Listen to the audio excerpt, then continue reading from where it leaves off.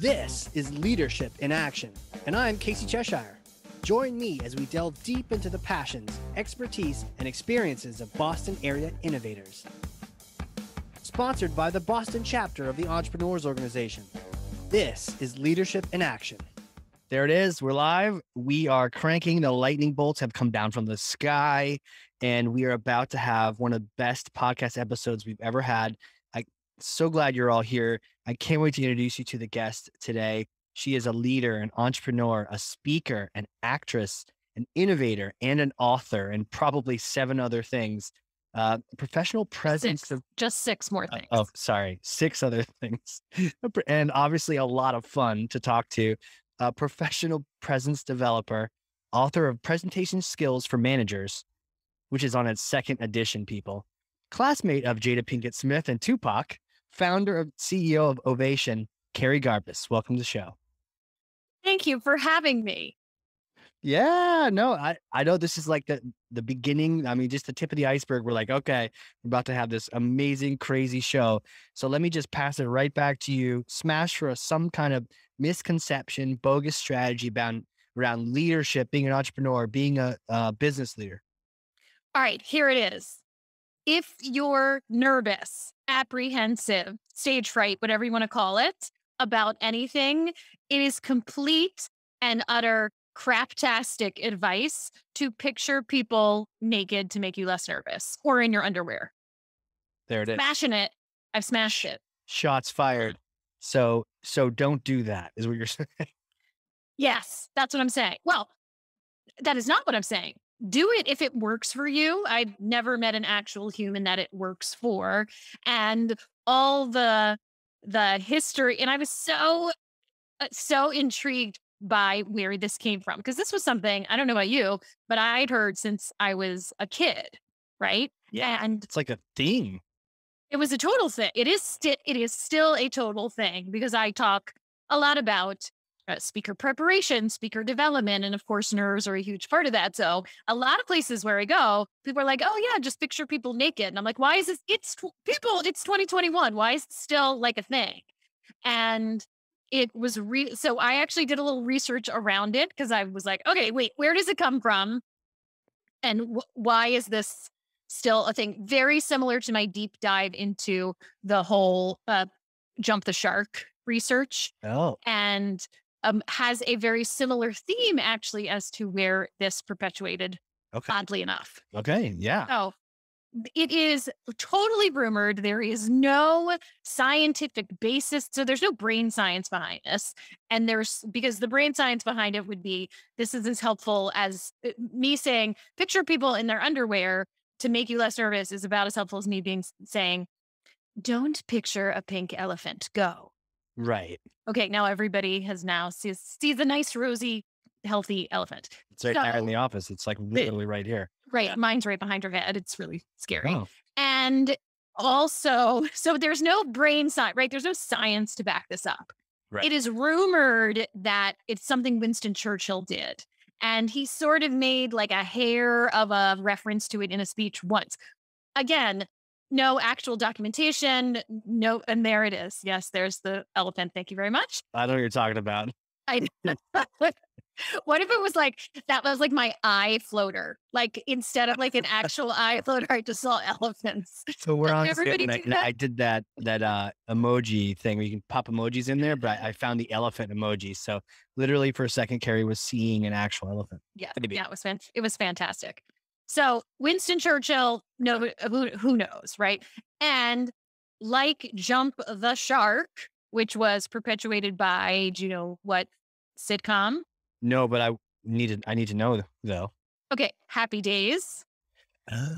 Right? Well, okay. I think, which I believe was a Sam Sherman show as well. Don't quote me on that. Somebody can correct me if that's incorrect. So the whole Jump the Shark that I'm getting off topic came from Happy Days, when Fonzie actually jumped the shark. And now it alludes to something going really off track, especially in a television series. No, it's okay. We're dangling out the Winston Churchill thing, but we're going to the Jump the Shark real quick.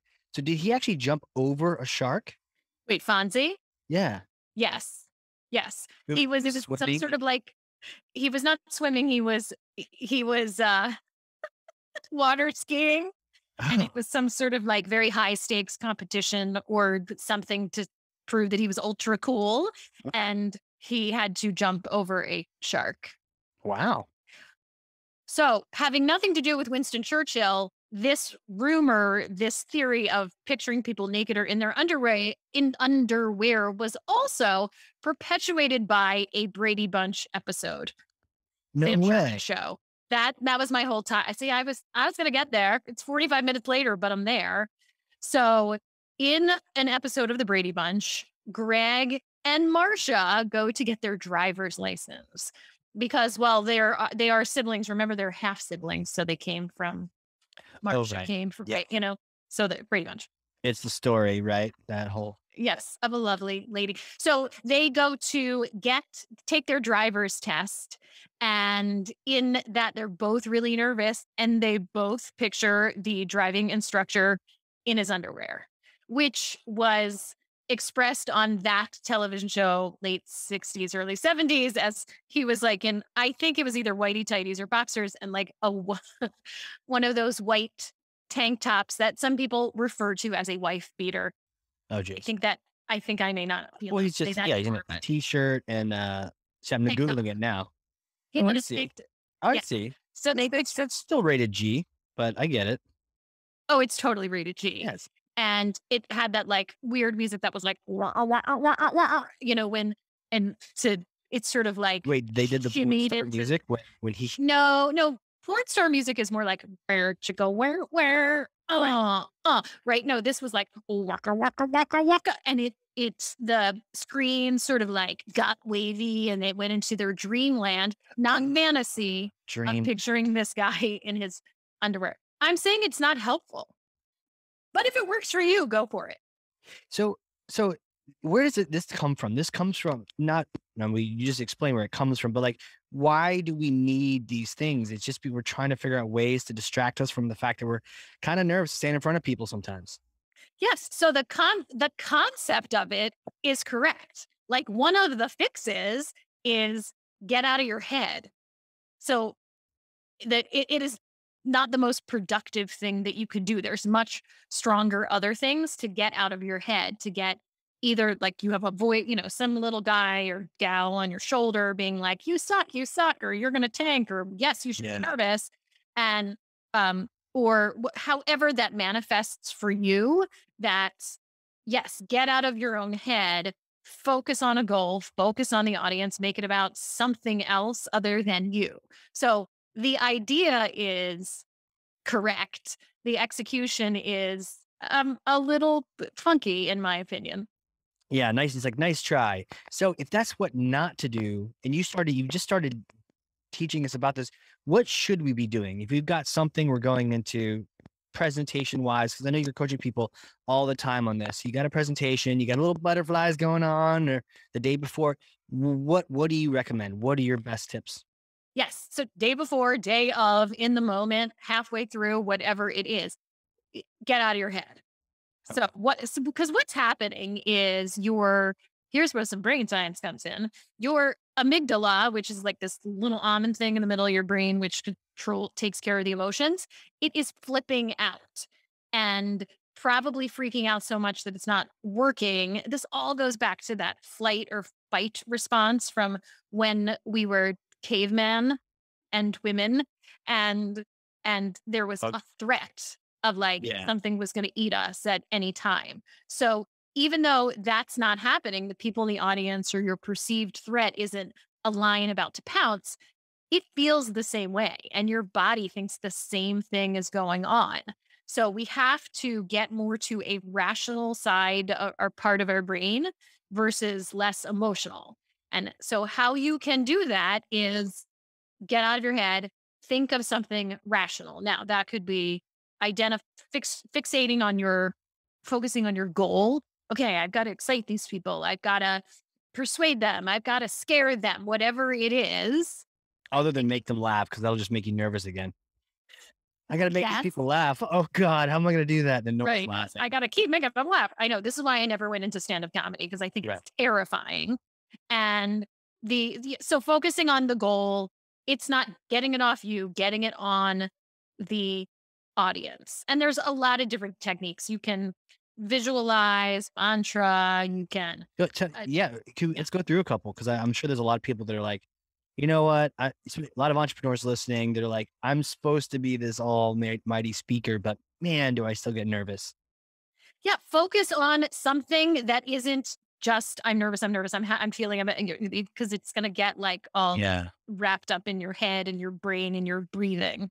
So the thinking about a solid, rational, fact based goal is really, really strong, as well as it could be something physical too. You could say, I'm going to think about being in a great neutral position that we called at Ovation, right? A neutral position that doesn't really mean anything when I'm in between my thoughts, or I'm going to do two-step movements, or I'm going to think about having my gestures up above my waist.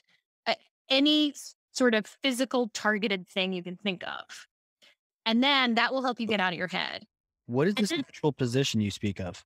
oh, well, Yes. remember when I said, Casey, I'm going to sit for this. Now I'm going to stand. Okay. So if you cannot see me, it's totally cool. It's squeaking. It's not my body. Trust me. So the neutral position is easy. So equal weight on both of your feet if you're standing. Now, if you Okay. can't stand or if you're sitting, in a situation, you can still maintain the same thing if you're not able to stand or you choose to sit or not stand in the situation. So equal weight, meaning you're not excessively leaning to one side and arms are loosely down at our side. Now, this is, and I talk about this a lot, and my coaches talk about this a lot at that here's neutral position. And people are like, you look like a robot and it's uncomfortable and it feels like jail. Okay. So sure, it's uncomfortable because we're not often used to going into an in-between position that doesn't mean anything. Hmm. That's the whole point. This doesn't mean anything to your audience. And this is a position you move through. You don't live here. If I was like, hey, Casey, let's talk about the Brady Bunch and then get sidetracked with Happy Day, like, and while I'm speaking, if you can't see me, I'm like standing like a robot, not moving. That's really weird. Right. But kind of getting rid of some of your physical habits and concentrating on maintaining a neutral position in between thoughts, movements, whatever gestures, whatever it is, can be really helpful for your audience, giving them a place to rest, to consume information, as well as really giving you the most confident presence possible when you're speaking. Absolutely. I like that. And for those listening, we do always do video, and that's on YouTube if you're curious. Like and subscribe, smash the button. That's right. But Smash it. so I like that the neutral position is a way for you to get back to just sort of baseline where you're concentrating on something other than the presentation, and the audience is like, okay, even thinking about your feet, like if people have ever tried to consciously put equal weight on each foot, it's not easy. So you kind of like mentally thinking about that, it takes your mind away from, oh God, they're gonna laugh at me. Yes. Yeah, it's a grounding technique. And Grounding. Cool. I have a trick if you'd like it. Yes. Okay, here it is. If the swaying back and forth or not being equal footed weight wise is a challenge, or even if you want a grounding technique that no one's going to know and no one's going to see, because we've got all sorts of like rehearsal techniques, stuff I would not recommend you doing actual in front of other humans that you're not practicing in front of. Right. You could put a coin in just one of your shoes. Don't do it in both. One. And so that way, when you're standing, you're making sure, okay, one foot, okay, I'm feeling flat on my feet on the coin and I'm flat on the other. Again, this is getting out of your head because it takes a little more concentration to be present with like coin, floor, or shoe, foot, whatever. What size coin? I'm pretty sure everyone was thinking that. So you're all welcome. Yes. And I typically recommend American quarter if Okay. you have one. Good old quarter in the show. Quarter. Yes. Okay. There we go. Where that came from. Okay, quarter in the shoe. I could see how though it just get your mind. You're like, whoop, it makes you present in your body Yeah. in a moment. Yeah. And that's what, like, if you're getting nervous, you can get out of it, you can get distracted, you can get off track, and having something really simple that no one sees to bring you back in the moment, Yeah. very, very helpful. Because another thing we recommend, of course, is breathing, right? People are freaking out. They're like, breathe, breathe, just breathe. And Just yeah, breathe, Kerri, quick. Yeah. like never. That is helpful. And there's lots of great techniques for diaphragmatic breathing and specific breathing exercises. In the moment when we're really, really nervous, or a lot of people are watching us, or we think we're going to get pounced by a lion, it is very difficult to find that quiet moment to be like, it, and also it looks really weird if you're in front of people. And so there's something like grounding yourself with the coin. And of course, yes, we highly recommend breathing. We just can't always do it really, really well to the fullest extent in the moment. Yeah. Can't do it in the moment, but maybe before the moment. It's a great reminder to do that. Yes. Which goes to my third point, Ooh, yes. right? Getting out of your head. Oh, I didn't even talk about number two, which is practicing, right? Rehearsing, Okay. saying it out loud. Oh, let's That's talk going to about help that. with nerves. Okay. Practicing is not just thinking it through in your head if you're going to say it out loud to other humans. Practicing is saying it out loud to other humans. If you don't have another human, you could say it to an animal or a video recording device. And worst case, say it out to people who are on the subway with you or walking by you in the park. I am very famous for this. So that's what that guy So, was doing the other day. He was just practicing. yes, mostly if you see people talking on the street, they're practicing and going through the ovation rehearsal process, I'm sure. Very well. Most importantly, if you can, out loud 3 times with a specific goal at the end of each of those times. If you have a presentation or you're kicking off a meeting or you're even going into a difficult conversation and you're like, I'm just going to practice it. I'm going to repeat it. Blah, blah, blah, blah, blah, blah. You've now just made any bad habits worse. You've gotten non-productive habits into your muscle memory. So practicing out loud with a goal in mind each time. And it could be, I'm going to practice it this time and looking at the structure of this story or making sure my content is well aligned. And the next one is up on your feet, even if you're never going to say it while standing and you can stand, then I'm going to think about my body language. And then the third time through is all the way through without stopping as if it were the real deal, if possible. We call that the dress rehearsal. I understand that in real life, busy professionals, myself included, don't always have time to practice everything out loud. In the presentation world, I'd say if you don't have time, just get us to like the intro, the conclusion, and then maybe any wonky, difficult transitions in between. Practicing out loud with a specific goal in mind each time will help practice. Essentially, just remember practice with accountability. Yeah. I remember recently I was trying to do, it was for one of the EO events. There's that TED Talk type thing, and we were practicing. And I remember a stark difference between practicing by myself in a conference room, and I can do a good job of pretending there's people in there. But you drop an actual human in there. It's different. It's different. Yeah, even if they're on your team, they're nice, they're your biggest fan, they're your assistant or something, and they're gonna be the nicest, kindest person, even if they're just gonna lie out their teeth, you're not gonna feel humiliated, but it's just something else having another human life in that room, being, and their time now has been given to you, so you better use that time. So I think it's what a great reminder to actually practice with a person. But sometimes you're in like an office and you don't want to say it out loud. But that other point you have to say it out loud, even if you got to go to the car, be by yourself, Right. or the stairwell. You got to go somewhere where you can say it out loud and just practice getting it out there. Yes. Then one question I had for you, at one point you were like, blah, blah, blah, blah, blah, blah. Were you alluding to the idea of that, like you have to practice the way you want to do it? Like you can't just like speed racer, go through it and be like, oh, I ran through it, because it's like, yeah, but now like you were saying, like now you're practicing the wrong speed. Do you have to make each one of them realistic?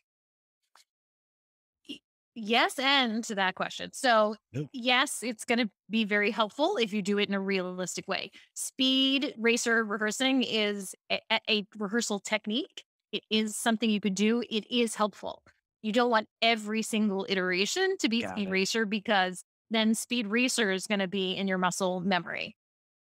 I also want to know how many more references to television shows from the 60s and 70s I can make in this one podcast recording. I don't know. Were you around? I I know. wasn't Let's go around. for it. Some of it, not all. Let's talk about that. Well, I'm not, I think I might age myself later. We'll see. I don't I know. mean, you look like a millennial, so whatever. That's right. I am. Okay, so that was number 2, was the practicing out loud. Yes. What is trace? What is number 3? Trace is back to you mentioned it. You said, what about breathing well before? So, yeah, breathing well before, all under this umbrella of number trace, pre-game ritual. And that can be anything for anyone. This is about you. What my pregame is probably not going to be your pregame. And I would say whatever works for you. Breathing and that really good deep breath, core breathing, lots of exercises. If you want some ideas, contact me. All good. A warm up, you can fully do a physical warm up, a speaker's warm up, a vocal warm up. That's a good time to do speed racer run through too in the warm up. Anything that visualization, listening to music, anything that works for you, mantra. I have a friend of mine shared with me that his pregame ritual is spraying a certain cologne. Hmm. And that's part of his pregame, gets him in the mindset to go and get confident and go out and work. What's yours? I have a variety. It really depends on the mood. A lot is a physical warm up for sure. Ideally, I will walk, kind of do my speed racer run through not right before, but if I'm doing like a big keynote or something, I'll do a big walk around as much as possible. A couple weeks ago, I was in Nebraska speaking at EO Nebraska. I did a keynote for them. Oh, cool. And I went in, I did my tech check. I had a while before the event was starting. I was on a college campus. So I did a big walk around talking to myself. All the undergrads were like, "Hey, who's the new girl? And why is she talking to herself?" Right? Mhm. Did you give out any numbers along the way? You're like, I can't, yes, I bet I, maybe. yes. Don't tell my husband. Okay. Right, right. So, okay, so a little bit of a walk, you get the physical movement, and maybe you're talking to yourself, like, jazzing yourself up, that kind of thing. That's cool. Yes. Yes. Jumping jacks. We, we even have something we have taught in the past. We have it available if you're interested. We call it a stall warm up. So it's small enough warm up that you could do it in the bathroom stall. Oh, that's cool. That is cool. One of mine used to be listening to music and jumping on a trampoline. Oh, did you travel with the trampoline? No, That seems, I would be baller if I did. yeah. I mean, that's committed. You're like, I'm sorry. I gotta bounce. I need Yeah, whatever works. green M&Ms in the bowl, and I need a Yes. trampoline of this size and diameter in my Yes. stateroom. Yeah, but some kind of physical movement. I like the fact that you're combining the physical movement, music for the right people. For some people, it can just really put you in a different place, Yeah, and get you absolutely. in that mode. Can you ever come out with too much energy or no? Like get too pumped up and you're just a weirdo, or is that just in my head? That's a really good question. I maybe you I th- not me. You can come out with the wrong tone to match the message. Ooh, And you could come out that so frenetic that your message isn't coming out clearly. I I have I am very high energy and I've never been accused of having too much energy. yeah, It's typically a compliment after. But I've observed what you're talking about and it's being too rushed. It's a mess and all over the place and thoughts are not well planned and that can really trip you up. yeah, interesting. Matching the tone. Yeah, it's eulogy. Hey, everybody, let's go. What's Right. up? John is dead. Right. Walking out, right? You go into your town hall for your company. You're like, "Hi, everybody, we're tanking." Yeah. Yeah. Yeah. You got this, Susan. All right. Right. Now you Here's got a your match. papers. Right. Right. Exactly. Right. There's something interesting that happened to me too a while back. I was speaking and I wanted to hype myself up. And I remember drinking a Red Bull right before going on How'd stage. that go? I was kind of that little too much energy. Well, not too much energy, but like I was talking too fast. And I remember I was actually paired up with someone and they were talking slowly and deliberately. And I was like, full of energy. I'm excited. I'm passionate about this topic. And it was okay. I was passionate, but I realized in that moment as it's happening that it almost felt like the smarter person was talking slower. Could you talk to like how fast or slow you should talk? Pace is something we talk about all the time. And I think, so Ovation is 10 years old. I had another consultancy for 5 years before that. I was coaching before that. So I've been doing this a long time. And I have in all those years, like 17 years, only ever observed one time somebody talking too slowly, just once. And loads of time of people talking very, very fast. If And then the coach comes in and I feel an unseasoned coach may say something like, "Well, you're speaking too fast, so let's slow down." Right? They see you all tweaked out on Red Bull, and they're like, "Casey, slow down." That is not helpful. Again, that's like me being like, "Don't look at the elephant. Don't see Right. the elephant." If you have good articulation, right? If you're speaking clearly, so if we can, and it's not mushy mouthed, and we can understand the words, which isn't always the case, that's a little bit of a different problem. Rather than working with somebody and saying, well, just slow down, the coaches, myself included, will say, let's implement pause. Let's work on getting some thoughtful pauses in there, or breaths, or whatever that is. Because even if we're speaking really fast, as long as our audience can understand and we give them time to consume the information, maybe it's not so bad. That was really fast. That's very impressive, actually. Thank you. Yeah, just a little bit of a pause and being okay with the white space, the quiet, Yeah, just for a second to kind of play with that. it feels weird. That's a huge one of the major reasons why in public speaking, often people will do a lot of filler words or, well, so we call them verbal viruses, but we've kind of, that is the word virus has kind of gotten a bad rap in the past couple years. So Verbal Corona, you heard it here. Kerri Garbis, trademark it. trademark. We're really more erring on the side of filler words right now. So the filler words are, because people don't like silence, can go back to fear. It feels long. That's one of the major reasons why we do it. And the thing is, pauses, although they may feel epic to us, are really welcomed by your audience, whether that's a big audience, an audience of one. And while it may feel like, if I take a really good, thoughtful pause that I've ordered out for a pizza, it arrived, I took a bite of the first slice, whatever, it's not that long to the audience. Yesterday, day before, I was on a, guess what, Casey, an EO event, and there was a woman speaker, and she was telling a story, and we're in the virtual environment, so it's already lousy with distractions anyway.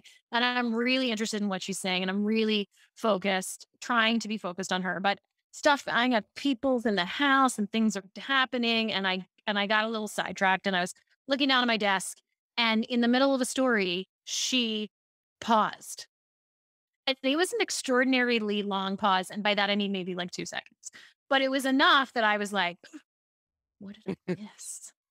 And it's so powerful, and it really, really draws you in as an audience member. Was it like you were called on in class and everyone knew it? You didn't? They're all looking at you. What was the answer, Casey? Oh God, what was the question? Yes, my in was it was more like, Kerri, please stop talking.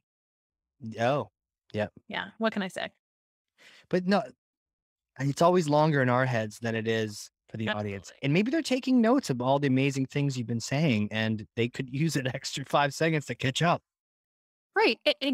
Their brain can always use 5 seconds and understand when we're speaking to somebody, that may not be the predominant way they learn or take in information. So maybe if I'm speaking to an audience, half the people could be visual learners. And here I am like, blah, blah, blah. And the audible people are loving it, but the visual people are like, don't you have another slide? Is there possibly something else I could look at? Like, who knows? That's a great point. I tend to forget that people learn in ways other than myself. So it's a good reminder That is a good reminder. to consider everyone. Quick thing on filler words, and I love the switch pace in a second. Filler words, best way to get rid of them. Pause. Really, Replace with a pause. Replace with practice your pause. pause. Practice your pause. So when I first started doing this, was big into the ums. Human nature, habit, don't like silence, the whole shebang. And I had to practice to beat them out of me, especially if I'm talking to business professionals about not using filler words because of what they can do to our credibility and how distracting they are. And I am confident that most people listening, watching, have at some point sat in an audience and ticked off or checked off, made marks of how many times somebody said a certain filler word. It gets that distracting. So I had to practice replacing the ums and the filler words with a pause and take it. My advice is take it in small chunks. Don't say, I'm going to go on a podcast at 1 o'clock today and not say any filler words. It's difficult. Taking it in small chunks, however, I'm going to get on this next phone call and not use any filler words. I'm going to tell a story to my friend, not use any filler words. You can let them know, say, I'm working on this thing. I'm doing some professional development. And yes, you will slow down at first, especially it depends how much they're in your muscle memory. It will absolutely slow you down. And then it gets better. It gets faster. And the pause gets more in your muscle memory than the filler word. So Magic. I would tell my husband Eric stories like this. Today, I went to Target and I bought paper towels. Now, he nearly divorced me, but things are better now. And I've beaten them out of me myself. Wow. You heard it here. And so what was the word that would be there instead? For me?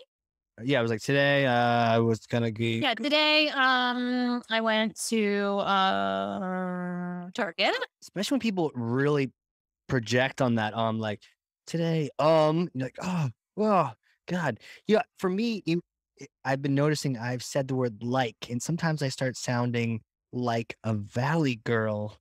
And is that a filler word or am I using, is that like just a weak technique or something? That is a filler word. Mine is so. Full disclosure, everybody. You've probably heard me say it. I know my current one is so. So it could be, and it could be like, it could be any phrase. One of the ones that one session that I sat through years ago and tick marked down how many times this guy said it was, are you with me? Are you with me? Are you with me? And it was painful. I don't remember what he was talking about, but I remember that he said, are you with me? 137 times in 15 minutes. The presenter did? Mm-hmm. And it wasn't Tony Robbins? It was not. If you're with me, say aye. Aye. Yeah, no, that would get really annoying. Yes. Great. See, we're just practicing here, folks. So my next question, I love to shift gears a little bit. Who are you? Kerri, who are you? Take me back to little you days. Did you always know you're going to be teaching folks how to present and project and speak clearly, be an actress, all these things from a little age? What were you thinking? When I was 5, I grew up in Baltimore, Okay. and my parents took me to see the first national tour of Annie, the musical Annie. And I already was dancing, and I already was playing the piano, and I already knew that I liked to sing. And we went out to dinner after, I'm sure it was matinee. So we go out to dinner right after the show, and lo and behold, all the little girls who were playing the orphans, except for the girl who played Annie, came and sat at the table next to us. They were having dinner at the show. Yeah. And my mind, I'm 5 years old, and my mind is like blown. I'm like, oh my God, this is like the best celebrity sighting I've ever had in my entire life. And I happened to get in the conversation with the girl who played Molly, the youngest girl, who was also 5 at the time. And she's telling me how great it is to be an actress and to be on tour, and that you get tutored, you don't go to school, and you can shop, and you go out to dinners, and you do the show, and you get to sing and dance. And I was like, this is Oh amazing. man. And it was at that dinner I told my parents, I was like, I'm going to be an actress. And while my parents were crying, the little girl told me, she was like, well, it was nice. We all were getting up to leave. She's like, nice to meet you. And I was like, great. So nice to meet you. I'm Kerri. And she said, I'm Alyssa. And I was like, oh, thank you so much. So nice to meet you. So that was Alyssa Milano. And Really? yeah, we did not stay in touch. Oh. But back to another sitcom. Who's the Boss? Who's the Boss? Yeah. Yeah. Yeah, she was on Who's the Boss. This is where our age difference is really showing, Casey. And I'm a No, I've seen this show. I have seen this show. But does that make me seem younger? I'm okay with that. I'll play the. Yes, but that makes me seem older, and I'm not okay. I'll sell you a newspaper. Absolutely. You like the reference? Yes. Okay. I do. So, yeah. Okay. So you just from an early age, you're like, this sounds great. I can skip school. I get tutored. Yes. Yes. Wow. And so I went from there. And it's funny because now thinking back, now that, yes, I'm an actress, I still work. I'm also very much an entrepreneur. Yeah. And I realized what I was doing all the way back then at like 8 and 9 years old, speaking of newspapers, literally looking in the newspaper for the audition notices, was very much an entrepreneurial spirit Yeah. to get my foot in the door in terms of show business. So little Kerri loved to sing and dance and act, and I went to arts camps. I started working professionally at 12. I got my first professional job at 12. I went to the Baltimore School for the Arts with some very famous classmates, as we had discussed. And Okay. So you went to school with Jada Pinkett Smith and Tupac? yes, yes, yes. Oh, and I have the yearbook right here. Look. Yeah. And it actually says Tupac. That's his actual name. Yes, it says, can you see this? Because again, No, that's it. yeah. Can you see Tupac Shakur? Totally his name. And then right above it, oddly, right in the picture, not oddly, because they're both in theater, but there's Jada right there. Interesting. So that's why they were friends. I remember hearing that like Will Smith had to be cool with them being friends and Yeah, but also understand my high school class was 55 people. Like it was a Right. very small right. arts high school. Here's me cracking some bangs right here. And at the time, so I was a double major. So I started as a voice Oh, major. look at you. Sorry. Okay. I started as a voice major, and then I went into theater. And then, because they didn't have musical theater per se there. So, Right. You and Tupac weren't doing like Peter Pan together. no, we just for fun, like in the library. But other than that, no, he was, no. So crazy. So you just kept at it, kept at it. Where does the company come from? Where does your company? So I go to college. I get the BFA in musical theater. I moved to New York, and I'm like, I'm doing it. Well, I had already been doing it. So I was continuing to work and work and work and work. And I got to a point in New York that I was working and doing pretty well. I was not super famous. I was doing a lot of theater, a lot of musical theater, a little bit of television and film, nothing gigantic.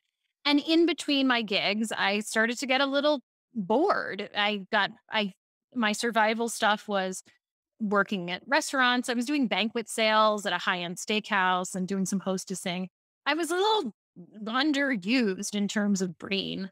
Yeah. And my boyfriend at the time, now husband, said, "Why don't you get a job in sales? Because that can be flexible. You could still do some acting." And it was a good time in my life to get a little more stable and a little better health insurance than my union offered. So I got a sales job at one of the big payroll companies. And although I was older than most of the other salespeople who had started, because it's a very good, like, out of college job for business students, or maybe, yeah, probably mostly business, or I don't know, other thing. I don't know. I don't know what real people do. So I realized, even though I had zero experience, and I go up to training and I get trained, and I have actually an equivalent to an accounting minor, which is hilarious. Wow. And I started out selling people in my office that had been there for years and years and years. And I couldn't understand why. I was like, why? I hated selling payroll. I was going to class and still auditioning, and I'm like, this sucks. What is happening? And I got approached by one of the payroll reps in the office, and she said, "I've been here 12 years. You've been here 6 months. You're out selling me. What are you doing?" And I was like, I don't know. I have no idea. But because she took me, I took her out with me one day. We went out with her one day, and I realized that, because of my self-awareness and storytelling ability and professional presence and all this stuff, I knew to work as an actor, that business professionals could probably use some help in this department. And that was kind of the first idea. And lo and behold, many, many years later, through some windy, mud-ridden roads, we got to Ovation. Wow. Yeah, Wow. here we are. Here we are. And now you're teaching everyone. I mean, how important is that? It really does help your career. This person has been grinding away, and you just come in with just a little bit of presentation skills and you're outselling them. I mean, how important is it for managers at all levels to just have a little bit of this training? It's vital that we work with. A lot of people will come to us and say, "I'm on the precipice of this promotion. Help me get there." Or, "I'm about to get or I just got a promotion. I'm now VP of blah, blah, blah, blah, and I need to act like a VP. I need to behave like a VP." And that's professional presence. Yeah. It's that imposter syndrome, right? Like, A little oh bit. God, they did hire me to be the VP of operations. Yes. Now I got to actually do the job. Right. Everyone's looking to me to answer the question, and I have to give up and give a meeting and talk about our future. And like, oh geez, Yes. now Yeah. the butterflies are coming. Or these really, really smart people will come and say, "I'm speaking at a conference, and I know my stuff. I know what I coded, or I know what I built. I don't know how to talk to people about that." So that's a huge line of business for us as well, getting speakers ready for conferences. Smart. I could see us doing a whole series together on how to prepare and get ready to do a podcast interview, Yes. In or fact, do your own podcast. I know. Oh, you could. Do you know that I'm coaching one of your podcast interviewees later today? Oh, exciting. Talk about They reached out. Yeah. Yes, exciting. So one question, I can't let you go without asking this question. It is hypothetical. Yes. I may or may not have a time machine in Nashua, New Hampshire. And let's say I do, and it's in the backyard under a tarp. You come up, we have some beers, and we get to use the time machine. But it's a special kind, and it goes back in time, and you get to visit yourself. You get to meet yourself. It's not Back to the Future. You can talk to yourself, give yourself a high five, a hug, whatever. What kind of advice would you give to you, and what time and frame? It's right after school. So it's right after the undergrad.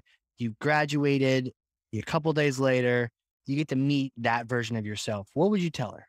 Okay. At that point, I was packing up my apartment in Syracuse, New York, and I was shoving it in my mother's station wagon to drive to Hershey Park, where I had my summer job performing there. I would get in the front seat and turn around and tell her, first of all, Kerri, please just stop trying to get back together with Benjamin because he's gay and it's never going to happen. Okay. That would just be like, that was a colossal waste of time that How summer. much time would that have saved you, right? So much time. Oh, and then I would have added on like, and also don't waste your time with 3 other people. And then, Yeah. yes. These names, Yes. they're off limits. They're Kerri. just don't try. Yeah. Just, buddies, more like a lunch friendship. Okay. Yeah. And then I would say yes to every international travel opportunity that is offered to you, whether that is a job or going to a friend's wedding. Because a couple of those I said, no, I can't do it. I can't leave New York for that long, or no, I can't afford it. And I definitely in retrospect, wish I had. And I think thirdly, I would say your career, actor or wherever this takes you, is your own. And you're going to be lucky enough to stay healthy for a long time, hopefully longer than right now in this moment. It's not a race. So think of it as your own path and your own party rather than comparing yourself to what other people are doing and their timeline, because it's all different. Yeah. So important not to compare yourself. It's your journey. It's only your journey. Amazing. That's right. Where can people connect with you? Where do you want them to hit you up? Social platforms, websites, all that jazz. Oh, you can connect with me on the LinkedIn or the Facebook. Okay. Right? Lots of stuff going on over there. I do some. Don't you mean that newly pronounced thing? What are they calling it now? Oh, Meta. Meta. Oh, now it's listening to us. Quick run. Right. And then the website of Ovation is getovation.com. Check out what we do. You'll see some cool things there, such as Studio G, which is our new B2C self-serve platform. If your corporation's not going to come on board, if your content speaker manager is not going to hire us, you can just come in, swoop on in, check out getstudiog.com and get some coaching. Come on in for a month. Come on in for a couple months. We'll get really anyone, any level too. It just, everyone would benefit. Just what does it take to get me to that next level? Yes. Act the part before you get it. Yeah. Brilliant. I love it. Thank you so much for coming out here. It was so much fun to learn from you and ask you some actual questions I have. And yeah, this was a blast. You're very welcome. I had an okay time. All right. Well, this will never see the light of day. And edit it. Off to the archive. This was now my least favorite episode. Right.